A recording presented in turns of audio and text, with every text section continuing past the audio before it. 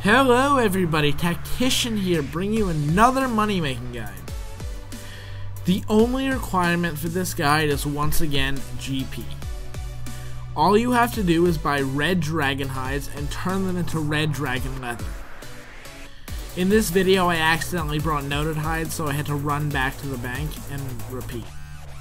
Each inventory you make roughly 15,000 GP, and you can do 180 inventories now. After 180 inventories, you will have made 2.7 million GP.